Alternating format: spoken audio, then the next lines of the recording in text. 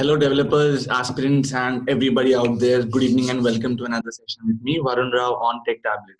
And in this video, we would be beginning with a whole new range of series in which we would be talking about new technologies only for 10 minutes. The timer has already started. We are already 17 seconds down.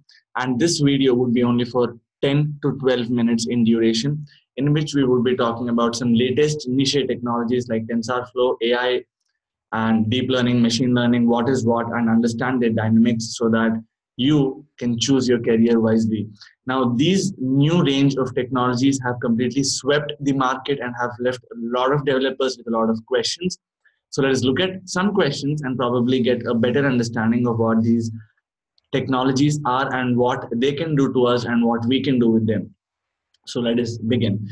So to begin with, we'll be talking about TensorFlow, right? And if in case you have liked my videos, you can follow me on Facebook or Instagram on the IDs mentioned below, which is Varun Rao _ Gemini if it is Insta, and Varun Rao _ Gemini at yahoo.com if it is Facebook. And I am also a developer just like you, trying to post some videos to help at least a few aspirants who are looking for some information on these latest range of technologies. So to begin with, we would be looking at what is TensorFlow, what are its uses, what are the different tools that you could work on for this technology, and what is its scope, the most important thing, right?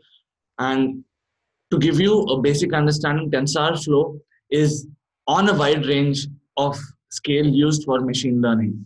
And we really enjoy that. You hope the presentation that's made out of passion to reach at least a few. So let's begin understanding what is TensorFlow, right? So it is basically another set of open source software libraries which is used for high scale calculation. And this high scale calculation that we are talking about here, we are talking about massive data with massive analysis that's happening at one go. And the name, how did we have or how did we get this name, TensorFlow? So it's basically flow of different tensors or nodes, or flow of multiple nodes at one single or at one given point of time to achieve one common or to achieve a common functionality. For example, or to give you a better understanding, it has such a flexible architecture that you could use it for a wide range of platforms like CPUs, GPUs, which is a gaming processing unit, or TPUs. And they work perfectly fine from right from desktops to your mobiles. Now that is another thing. And talking about what do they do? So basically it allows developers to create data flow graphs. All right. So it basically analyzes the entire data and it gives you a description of it in the form of graphs. Now this is basically just an example.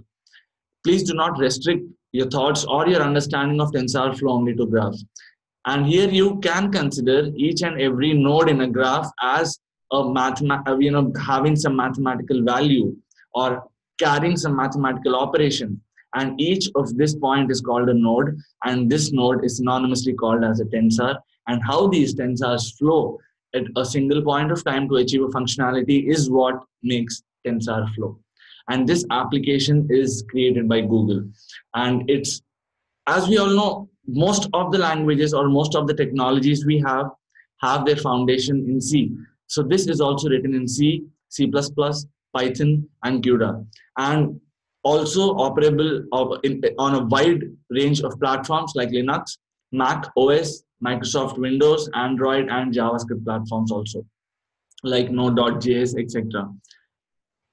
And if someone asks you, what do you think you would be achieving using TensorFlow or using machine language? So basically it's used for classification of data and classification of good volume of data. We're not talking about 20 to 30 entries, or we're not even talking about 200 to 2000 entries. We're talking of huge entries, all right? And you also have perception, you have discovery, you have prediction, you have creation. We'll talk about all of these in detail in the upcoming slide. So now, if you're still confused about what TensorFlow does, and is it only for machine learning or is it also for deep learning? Let us talk about it right now. TensorFlow is basically used for machine learning algorithms, but then people get confused with deep learning. Why is it? It's because of a very simple thing. That is, they have a very similar name, and it's because of this name that people come into a false understanding that machine learning and deep learning are like brothers to each other. But no, deep learning is like a whole set of neural networks that are meant to create intelligent systems. And also talking about deep learning is an approach to achieve machine learning.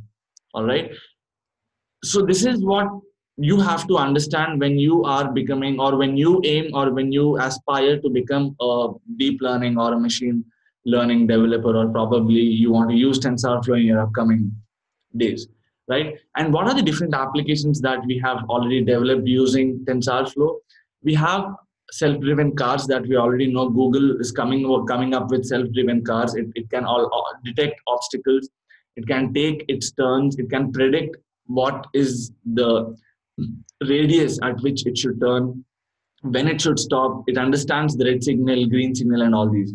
Then you have sentiment analysis. Sentiment analysis is not how things used to work in earlier days. Like you had to, okay, let's talk about songs. You have 20 songs. You have four modes, like happy, sad, active, and sleepy. And you had to set songs. So it was as good as a playlist. But things now here are also different. Or if it's not like playlist, things earlier were classified on BPM, that's beats per minute, at least restricting our thoughts to a music player. But now things are different, way too different. Then you already know about what a video detection is. We have seen time series. We know what is image recognition. Text based applications, like you can talk to it, it would convert your language to text, and you can type it and it would read it out for you. So either which ways, vice versa is possible. We have heard, and we almost all of us have seen and experienced what is voice and sound recognition with the phones that you have, the smartphones that you have, smart homes that you have, smart cars that you can talk about. So it's not restricted to just one or two applications or one or two places.